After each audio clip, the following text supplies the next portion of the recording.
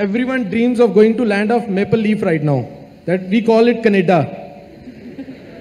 And when I interact with them, they have the one motive. We'll go there, we will earn in dollars and send back and adopt one of the village, build roads.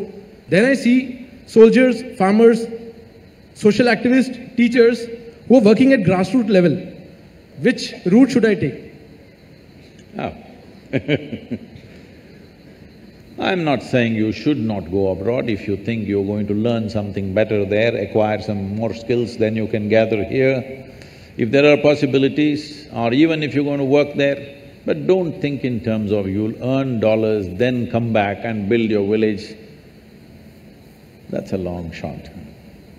Actually, what we need in this country is not necessarily dollars. What we need in this country is a corruption-free, clear, focused and dedicated people. That's what we're missing.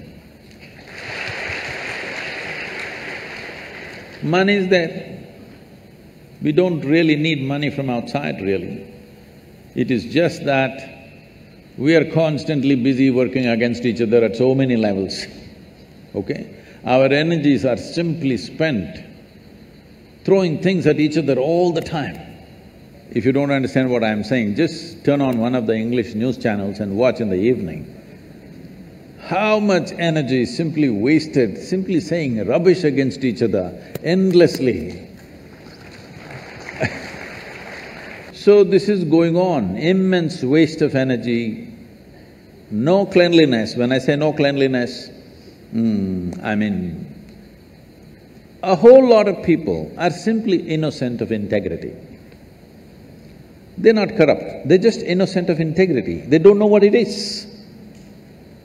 So this process of what shall I do? Should I go there and send dollars? If you are going there to pursue something, it is fine. If you think there is some form of skill or education or knowledge or even a profession which is not available here, you want to go there, it is fine.